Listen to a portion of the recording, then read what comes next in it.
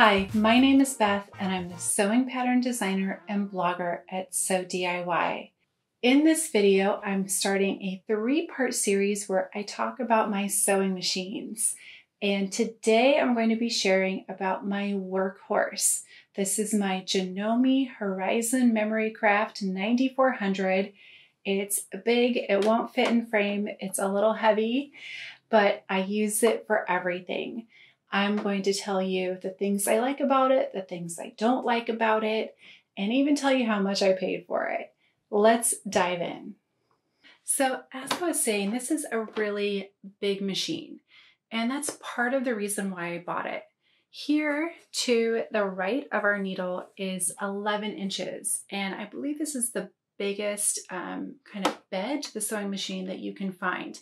And I really liked this feature because if I'm quilting something, I'll have the quilt all rolled up, and this larger bed area makes it easier to quilt. Going along with that, when you're quilting, you can take off this drawer. And this is a really pretty great drawer. It has a lot of storage front and back.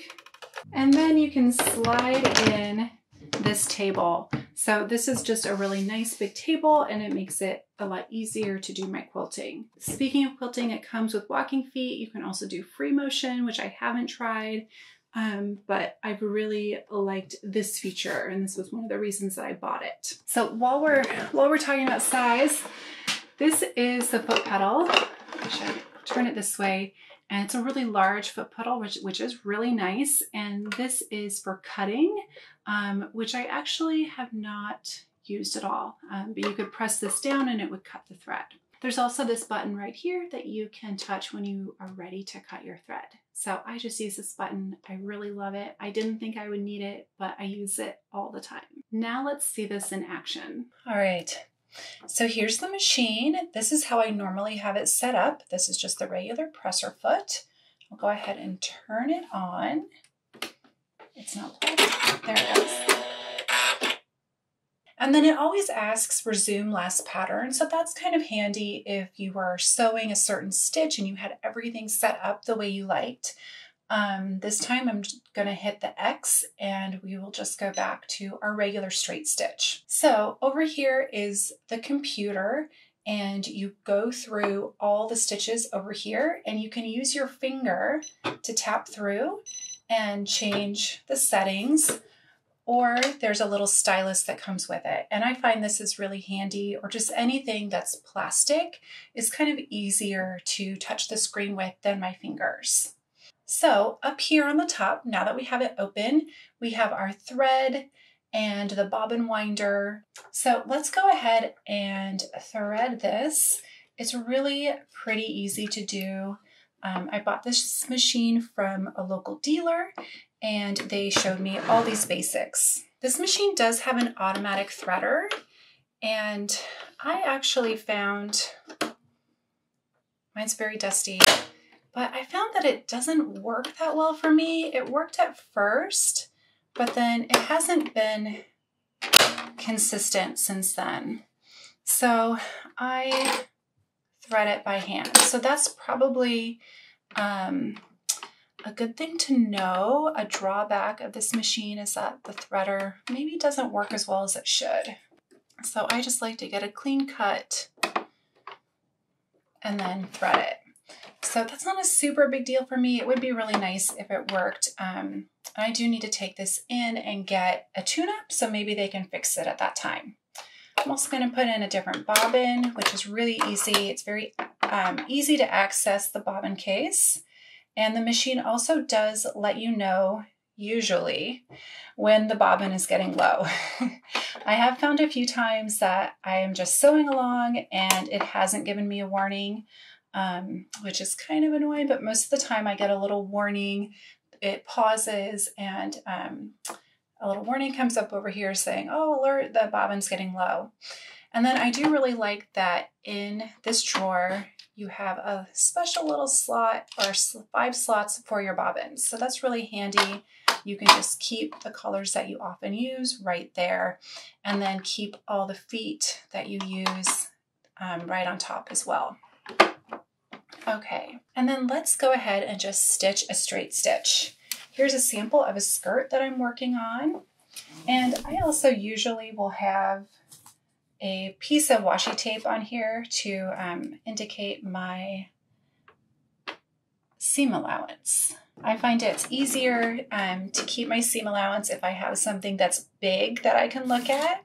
There are little lines on here, but they're just a little too small for me. Okay, so buttons that I use all the time. So this is the button that will lift and lower the presser foot. There's also a lever at the back, which you can't see, but this lever doesn't work until I push this button down once. So I put it down, and then if I need to adjust, I can lift this up from the back and move my fabric. So let's just get that in place. And then I'm going to start stitching. Okay, and then I will back stitch.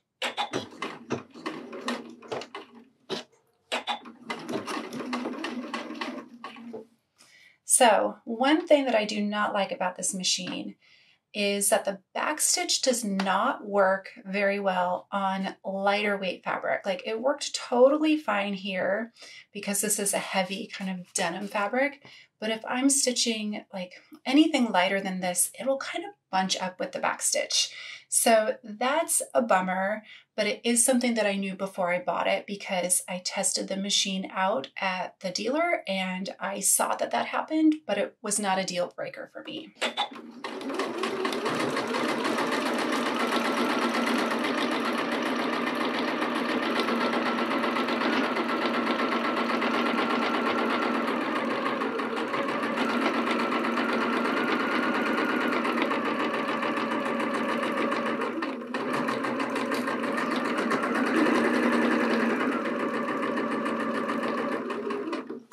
So another nice feature is this little speed control right here. I had it on medium because I was quilting recently, but I can put it all the way up to maximum speed and then go quite a bit faster. But it's really nice if you're quilting or something and you don't want to go too fast, or working with little kids, you can put it down and just make yourself go really slow. So that's the lowest speed. It's pretty slow. And then it can get up pretty fast. So let's just get down here.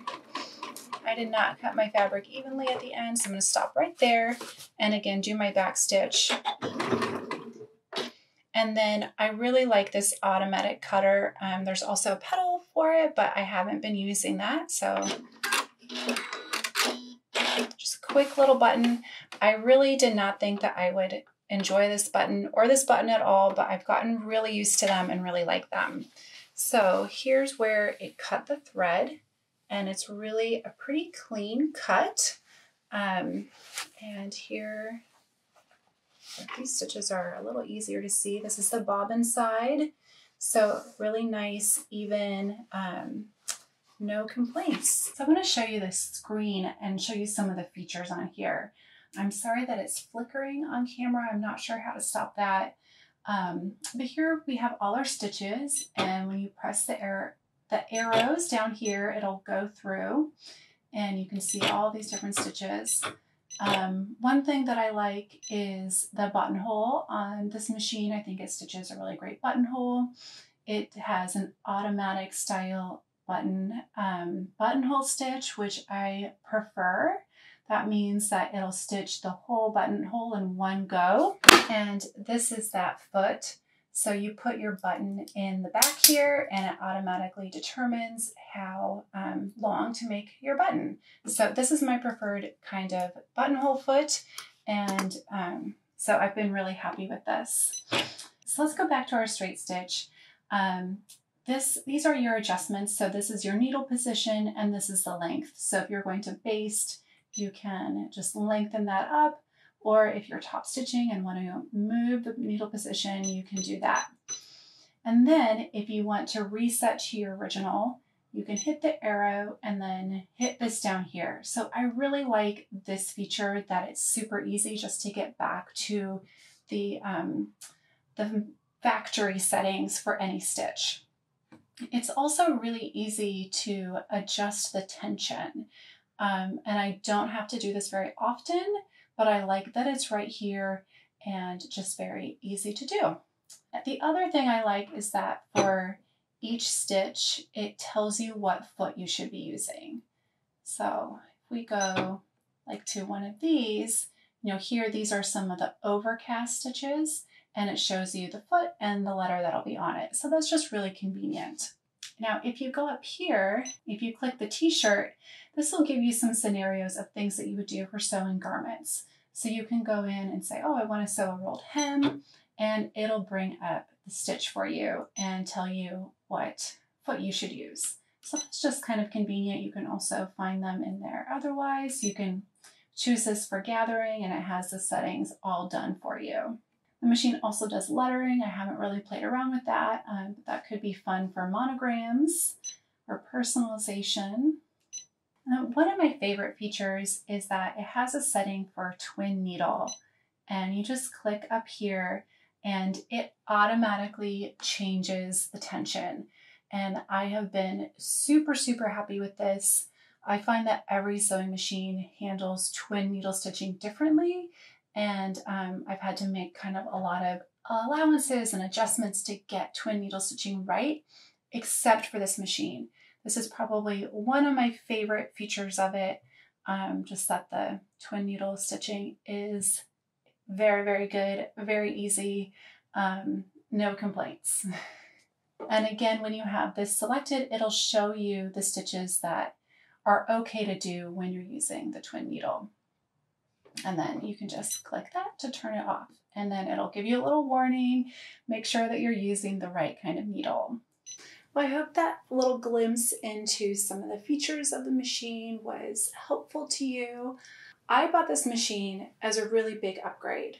For many, many years, I used the basic level Brother machine, a CS6000i, and it worked great for me. But I got to a point where I felt like I sew enough, I am committed to this, I really deserve kind of that luxury machine. So this machine is, I think, really the highest end that you're going to find with Janome.